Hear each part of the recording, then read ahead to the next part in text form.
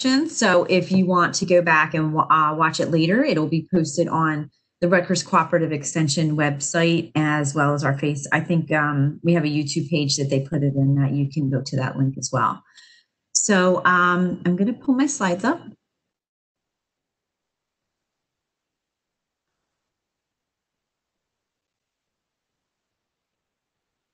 Can you see that okay, Jackie? Yes. Yes. All right. So welcome, everyone. My name is Christine Zellers, and I'm here today with Jackie Fuscalero, who is a consultant with the Family Community Health Sciences Department in Cape May. And for those of you who are not familiar, I'm the educator / assistant professor for Rutgers Cooperative Extension, and Cooperative Extension has people that are in all of the counties. I think we just added Hunterdon County, so we're, I think, in 21 of the counties across the state. There's 3 departments. There's Agricultural and Natural Resources, there's 4-H and Youth Development, and then there's my department, which is Family and Community Health Sciences. And in Family and Community Health Sciences, we focus on wellness and other nutrition, exercise, things to help keep us all healthy. So today's session is only 30 minutes long. I try to do these lunch and learns so that they're available during people's lunch and that they can enjoy their lunch hour by maybe catching something of informational value to keep you healthy and then go out for a walk. I know today that's probably not an option, but maybe you can enjoy a healthy lunch or something like that. And today's discussion is going to be on portions and how we get really distorted by the portions that we eat. It's not hard in today's world, and I'll give you a little history as to how that happened. But we have 3 objectives for today, as I always try to do. The first one is portions and serving. So we're going to talk a little bit about the difference between what a portion is and what a serving size is, so that you have the background on that and you can make the best choices possible for you and your family.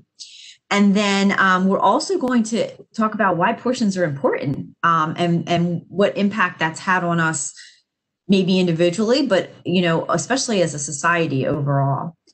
And then finally, we're going to talk about ways to control your portions, give you some hints and ideas, and kind of think about ways that you might be able to easily look at your portions and make changes there if that is something that you so desire.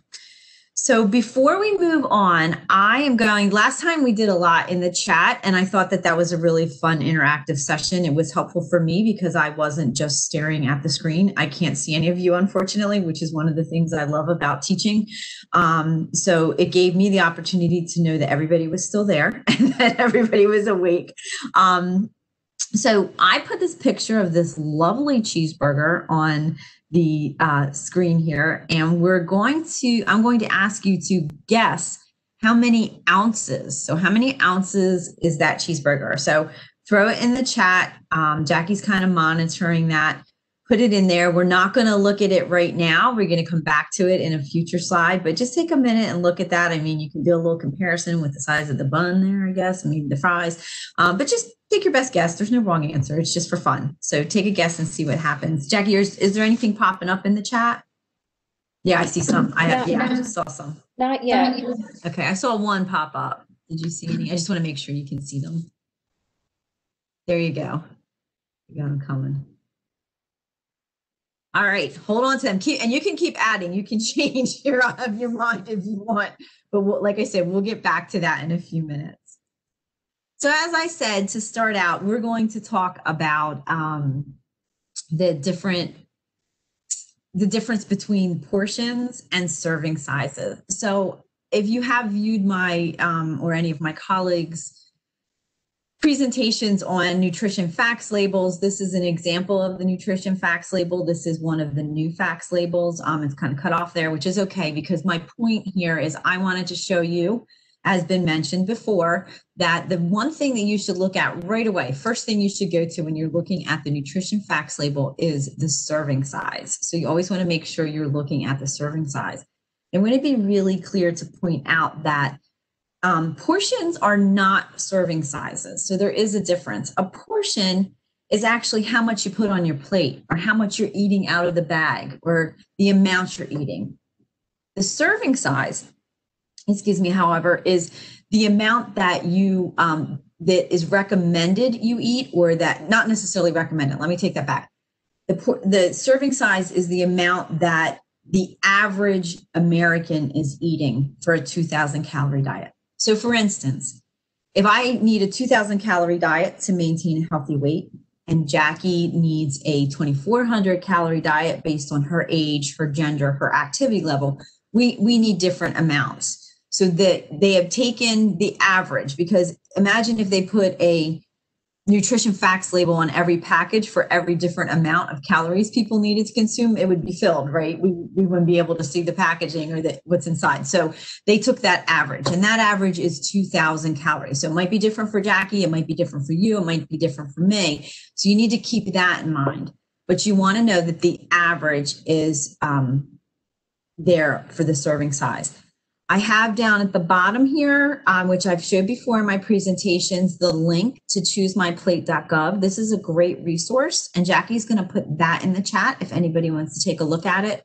And then afterwards, when I send out the follow-up email, I will include this link so you can use it then too. But you can go in and put your specific gender, age, activity level, your weight, and figure out how many calories you should be consuming, and that'll give you the key as to how to look at the label. So getting back to the portions, again, they're how much you put on the plate. They're not how much is the average. It's just kind of what you're eating. The serving sizes is, again, it's for the average American. So it's going to vary for you. And I can't stress that enough. Like, don't think just because it says you need to eat 2/3 of a cup, that's what you should be eating. You have to do the measurements and figure that out based on your calorie intake and what you need. Oh, we're not turning. There we go. So why do portions matter so much? One of the examples I always used to use, especially when I taught children, because when I was in the classroom a lot more, they relate to things that you can give them examples of. So let's think about portions and how they've changed. So this bagel looks relatively small to me. And I'm sure you'll all understand when I say, which is what I would say to the kids, you know, the bagels that are like the size of your face. So anymore, if you think, I remember when I was a kid, bagels were much smaller, and now they've grown and grown and grown. So a bagel is a good example of how things have changed, and how eating that whole bagel could actually mean we're consuming a lot of what we need for the entire day or more. So that's one of the reasons portions really matter, is because if you're eating a portion versus the serving size that you should be eating, you could really be overeating. In the 1970s, the size portions really started to become larger in the United States, and that continued on a trend, an upward trend, well into the 1990s. So that meant that Americans were eating larger sizes, they were eating more calories, and that more calories meant that you were gaining more weight. People were, as a nation, we were gaining more weight. And there was a study done, actually a journal article published in the Public Health Journal, showing that by Young and Nessel, that there was a direct link between the increase in size of food, you know, so the bigger bagels and the bigger, you know, sodas and all those bigger servings. As they got bigger, so did America's waistline. So we can see that there's a direct link by that portion and us eating the entire portion versus the serving size that our bodies actually require to maintain a healthy weight. So you want to be aware of those. Hey, skipped ahead on me. So this is a little description of how things have changed. And I thought that it would be, again, another fun way to interact with one another in the chat. Still haven't gotten back to that burger. We're going to get there in a minute. But let's look at soda or soft drinks or soda pop, whatever you call it. When soda first came out, there was a size that was normal for people to consume. But that, again, with that growth since the 1970s, has really, really changed and has really, really become bigger. So I want you to put in the chat, how many times bigger do you think it is? So from the original soda or pop or whatever you want to call it, again, coming out, to today's big fountain, I don't want to name it by name what they call it, but that extra large soda that we get when we go to the convenience store, the fast food store, those really big giant ones. How many times bigger do you think they are now? Put that in the chat and we'll have a little talk about that.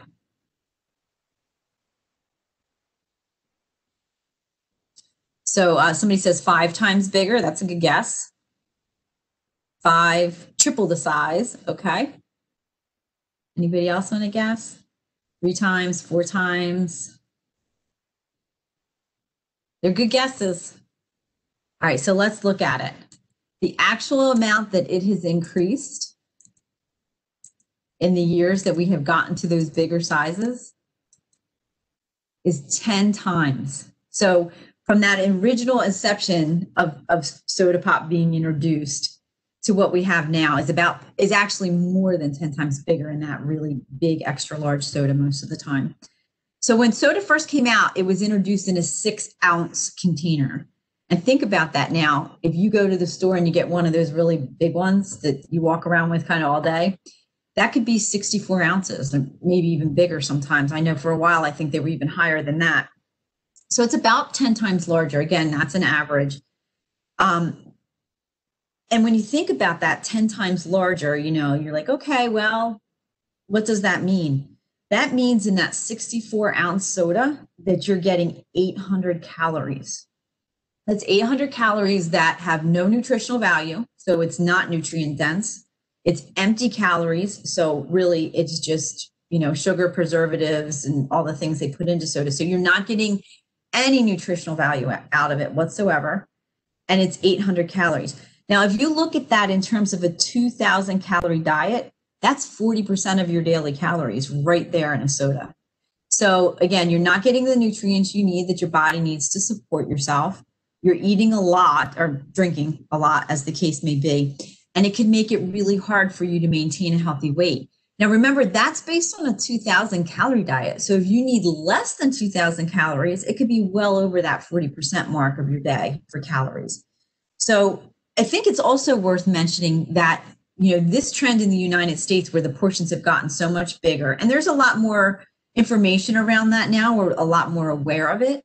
But in other countries, their extra large is the size of our large in, maybe soda or fries. So not only are we doing it larger here in the United States, but we're doing it larger on most scales than everybody else in the world. So of course, that is going to be, again, attributed to the fact that Americans have a much larger waistline, that we have had a big increase in the obesity rates because we're eating more in our portions than what the rest of the world is, really. So if you pay attention to those portions and keep them in check so that we're not eating too much or drinking too much, as the case may be, then you're a lot more likely to be able to maintain that healthy weight. And I just want to state too, when you're talking about the soda, if a lot of times it comes up that it's cost effective. And that was, again, in the beginning, people would look at the comparison and be like, oh, well, the bigger ones, it's more cost effective to buy that giant one. And a lot of times, especially the convenience stores, like they'll put promotions on the bigger one. So, oh, it's cheaper to buy that. But you have to think about the long-term effects on that. How long is that going to impact your health, and what is that going to do to your overall health? So my husband always say, get that one, it's, get the bigger one, it's a better buy. And I'm like, yeah, but I don't want the bigger one. So it's okay to say you don't want the bigger one. It's okay to buy and think about that portion when you're purchasing for your overall health and well-being down the line. All right, so we're back to the burger. Beyond the super growth, how much? So I saw a couple guesses. Jackie, do you want to unmute and give them? I can't see them now. I saw what were the ounces on that? What people were thinking? I see one person said 9 ounces, but that's all I'm seeing on my end. Okay, I did see somebody put in 16 ounces. Does anybody want to change their guess? It's a little bit bigger on the screen now. This burger is actually 32 ounces of meat. So, I mean, it's hard to tell, but that's one of the things we're going to talk about. Sometimes you don't realize how much you're even eating if they don't label it like it's supersized or it's the big burger or something like that, or it doesn't say that it's a pound of beef or whatever. This is 32 ounces. So you can see over here on the left-hand side that the daily recommendation for protein for one day, so that's one day, is 5.5 ounces, and this burger is 32 ounces. So that's almost a whole week of your protein right there in one sitting. So I use that example to think about it. So, when you think about, okay, if you're splurging, that's one thing. But if you become a regular eater of oversized portions, then that can really take a toll on your health. It's going to make it hard to maintain a healthy weight. It's going to be more difficult to prevent chronic diseases like diabetes and cancers and heart disease. So those portions have a toll on us overall. And we want to make sure that, we're not overeating to the point that every day this is happening. If you were to do this every day, and you have a week's worth of your protein here, then obviously it's going to really take a toll overall. So that's a good reason to mind those portions. I will, the link or the graphic that's over here on the left-hand side with the 2,000 calorie diet, I'll send that out with the resources that come out after the discussion. All right, so here's some things to think about. Portion sizes, you want to make sure you're considering them for all foods. So it's not just the burgers and the sodas and the fries and the chips. You want to think about portion sizes for all of your food, because even things that, too much of a good thing can be bad too. So I put the peanuts here. This is an example. And you can see over here, there's a little red ring around the peanuts. The red ring is actually probably about a portion size. So I looked on the label of the peanuts I have in my house, and they said that 1 ounce or 32 peanuts is a serving size. So that, to me, if I had been asked in this presentation, is this a portion size? I probably would have said, yeah, because, looking at it, it could be very deceitful and it could make us think it's a portion size. So again, it's important to look at what the serving size is. And then, we'll talk about how you might maybe find ways to measure that out and think about that when you're sitting down. So make sure, even if it's a good for you food, nuts are a good for you food. They have protein, they are nutrient dense, but they're also really high in calories. So if you sit and eat the entire can, then you're consuming a lot of calories. So where it's a better option than a candy bar, obviously, because there's it's nutrient dense, it also has a lot of calories. So you still want to watch that. It's important too, when you think about portions, role modeling for children. So that was when I was doing the research for this presentation. A lot, what would pop up in the scholarly articles was about that if you role model for a child, you can set the example on how to best monitor portions. I'm not saying be really strict with kids about it, but if you're using the example of looking at how much you're eating, then kids are going to be more aware of the fact that they could overeat. So you want to be a good role model. I always say it, but you want to make sure that you're eating from all 5 food groups. They all provide nutrients. And if you are eating from all 5 food groups, then you're less likely to overeat by sitting down and having a bag of chips, and not accounting for that. So you eat from all 5 food groups, you'll remain full longer, and you will be able to maintain a healthy weight, but you'll also be less likely to eat those less nutrient dense empty calories. And again, the variety of food within those food groups is important. So you want to eat all the different colored vegetables and fruits and, different types of protein, not just one all the time. All right, another guessing game for you. So we have 3 plates of pasta, linguine here. And I've mentioned it before, but how we view things really does matter. It's interesting, and there's been studies done around this. So that's why I put it in there. So put in the chat, if you would, please. Which plate of pasta do you think has the most pasta on it?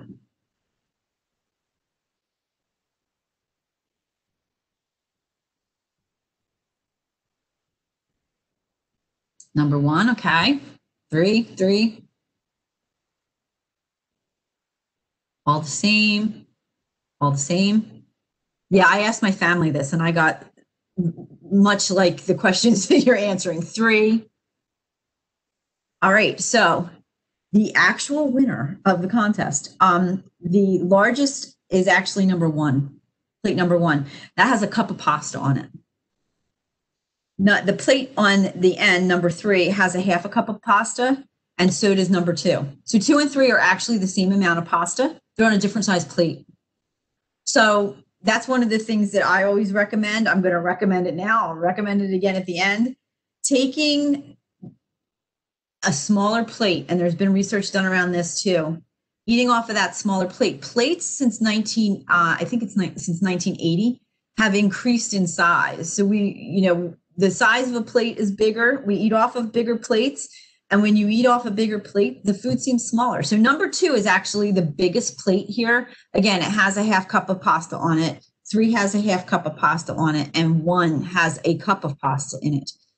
If you look at the size and how you interpret it on your plate, in your mind, if you're eating off of that smaller plate, you're going to think that you're eating more. And it's going to give you that sensation that you're, full quicker, because it's almost like your mind will play tricks on it. And again, there's been studies done around this that show that there's actually some logic behind this, that the people do their perception of how much they're eating is important.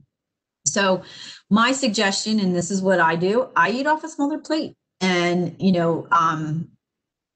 sometimes people will sit down at the table and when they're guests, they'll look around and they'll see my little plate and my husband's little plate and kind of like, what's going on here? But, I eat off the smaller plate because it gives me that sensation, and it could be a really good trick for helping you to control your portions, make your mind think you're eating more than what you're eating, and let you feel full faster so that you're not eating as much. So I thought that was an interesting concept here. And when I was measuring them out, I took the measuring cup and measured them all out, so they were equal. So they are pretty accurate on those results. So that's something for you to give a try. So here's some easy ways to make changes, because I want to make sure that I'm giving you some, not just the information that we want to. Obviously, you want to make the portion sizes smaller and use serving sizes. But it's important that you don't just eat from the package. So I actually did this the other day, and I was so mad at myself after I did. I hadn't eaten a lot that day, so I got hangry and I started eating. And it's a lot easier to just start eating and not know how much you're eating. So don't eat from the package. A serving size of potato chips is about 1 ounce if you look on the package. And the whole bag is 9 ounces. So if you sit down and just eat, you could be eating, 9 times more than you want to, or however more than you want. But just eating from the package, it really leads to that aimless eating. So you want to make sure that you're not doing that. As I mentioned before, use the smaller plates or bowls. The smaller plate in the picture is on the left-hand side. And it doesn't look like it's that much smaller in the picture, but when you're eating, it could lead you to taking less on your plate, but it also makes your plate seem a lot more full.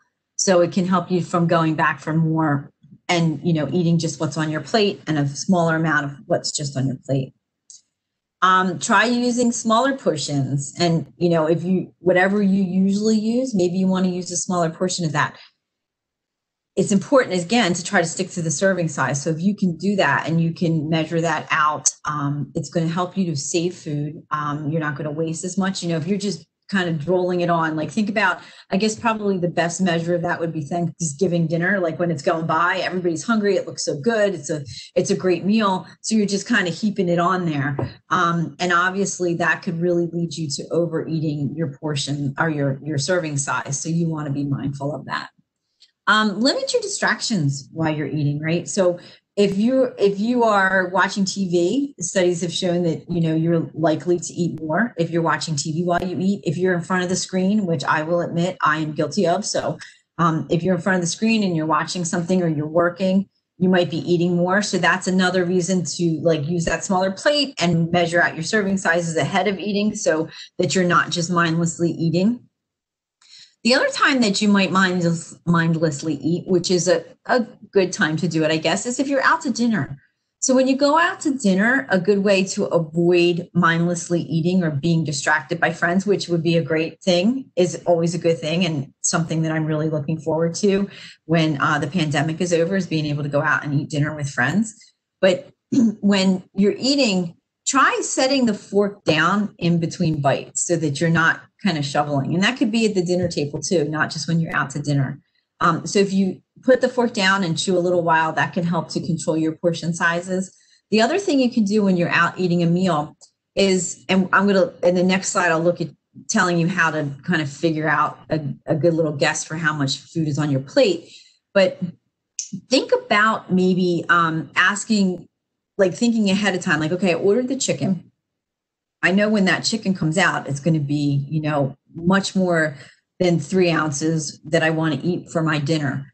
So what I'm going to do is I'm going to ask the server when they bring my dinner out to bring me a to-go container. You can portion that size out, put the rest in the to-go container. You have lunch for the next day, and then you're just going to eat that much. And even if you are distracted a little bit by the conversation going on, then you're not going to overeat. So that's a trick to, ask for it to go. Or even if you section it off on your plate, if you don't want to ask for the to-go box right away, sometimes the waiter gets offended. Is everything okay? Yeah, it's okay. I just don't want to eat too much. So even if you section it off on your plate, that can be a good thing. I've had waiters ask me if everything's okay because I sectioned it off and I didn't eat all of my dinner. But that's okay to not eat all of your dinner. A lot of times when we eat out, they're giving us big portions. Nowadays, they're also offering the small plates. So that's an option too. When you go out to dinner, is look at the menu and see if, you want to offer the small plate. I like to have my leftovers for the next day. So I'll usually order the regular size and then put it in a to-go container. So just some tricks to make some changes so that you're mindful of that experience while you're eating and you're not overeating. And hopefully you can find ways to put them into effect. All right. And then this is a little, so I always tell Jackie when I'm doing my research, she calls it a wormhole. I call it a rabbit hole. You go down and you start looking things up and they've got great information and there's all these scholarly journals. And next thing you know, where am I? I've been looking at this information for so long. So one of the things I really wanted to find out, I have a lot of good information and there's a lot of good information out there about using your hand as a cheat for trying to figure out, so, okay, I'm out to dinner. I want to eat the right portion of meat. How do I do that? I'm not going to take a measuring cup or a scale with me to dinner, right? So how do I do that? Or even if you're at work, at a work party or wherever you are, how do I have an idea of how to measure that out? So I did a lot of research to find out if there was any scientific evidence behind the fact that you can use your hand, because a lot of people will say, use a baseball or a golf ball or a deck of cards. And using your hand has become popular. So I did some research. There's not a lot of information out there, but there was one study that was done in Sydney, Australia that said, yep, you can use your hand. And in the research, there was 67 people that took this quiz and did the measurements and everything. And they found that they were really accurate with coming up with that. Now, I will preface that with the fact that I have a really tiny hand. So my amount of protein, the 3 ounces of meat that you can see over there on the right hand side in the palm of my hand, might not be as much as, say, my son who's 6'5". His hand's going to be a lot bigger, so it's going to be more than 3 ounces of meat. So this is a generic rule of thumb, no pun intended, that you can use to try to figure out whether or not you're eating the right size. It just gives you like some type of tool to measure, like a guess. Okay, so it's not absolutely accurate, I'm going to tell you that, but it gives you that idea. So the length and width of your thumb is approximately the amount of 1 ounce of cheese. The thumbprint, I guess, is the best way to say at the end of your thumb here, is about a teaspoon. And you can see, it does measure up. I put them next to each other. It is relatively close. 3 of those thumbprints would be a tablespoon then. And then the 3 ounces of meat is the size of the palm of your hand. So this just gives you a little tool to try to maintain that and figure whether or not that is accurate. So Jackie's going to put in the chat right now a link to an evaluation, which if you don't want to take it now, I know we're right about at time, to evaluate my teaching today. And I would very much appreciate it if you would take that survey. I will also send it out in the information I send for follow-up, that you can take it then if you like, and I'll put the scan bar in there, the QRL, and then you can scan it on your phone if it's easier for you to take it on that if you'd like. So if you would be so kind to take that either now or take it at the end of when I send out the backup information, it's really helpful to me to know how I'm doing with my teaching, and so I can improve on things and, hopefully keep everybody happy that's in the audience and give you useful information. And it's helpful for the university as well. These are my resources, of course. And then finally, this is where you can find us. So we always post everything, the recordings, which today was recorded. It'll be posted up on the website, like I said. And you can find find us. We have a new Cape May County FCHS Facebook page. So we'd love it if you follow us or like us on that. That's very helpful. We post things there as well as on the Rutgers Cooperative Extension Facebook page. So you can always find different programs that we're doing. And then we have the statewide FCHS website as well as the Cape May County website that's there. My email address is there, and you'll receive a follow-up email, like I said, from me. And I always welcome your questions and appreciate that. And I'm going to stop sharing. If there's anybody that does have any questions, I'm glad to answer those now. I'm not going to be hosting a lunch and learn in the next 2 months because that's Thanksgiving holiday and Christmas holiday. And I didn't figure anybody would want to get on a call those days. But I will be starting up again in January. So starting in January, we'll have the Lunch and Learn series. I'm excited to be able to share these with you. And I hope it's helpful to be able to get a little wellness information and healthy information during your lunch hour. So is there any questions anybody has? No? All right. Well, thanks for joining us. And again, if you have questions, feel free to email me. I hope that, looking at the portions, you'll realize that sometimes they're not what we think they are. I do it too. Like, I love when you look up when you buy something. I can't remember where it was. I looked up a chicken one time platter or something that I was going to eat for lunch as I was sitting in the drive-thru, and I actually pulled out of the drive-thru when I figured out how much it was going to be for me calorie-wise. So, it's worth taking a look into, and don't drive yourself crazy about it, but it's good to be mindful about it so that you can help to maintain a healthy weight. So have a healthy day, everybody. Stay dry. And I will see you for Lunch and Learn again in January, hopefully. Take care.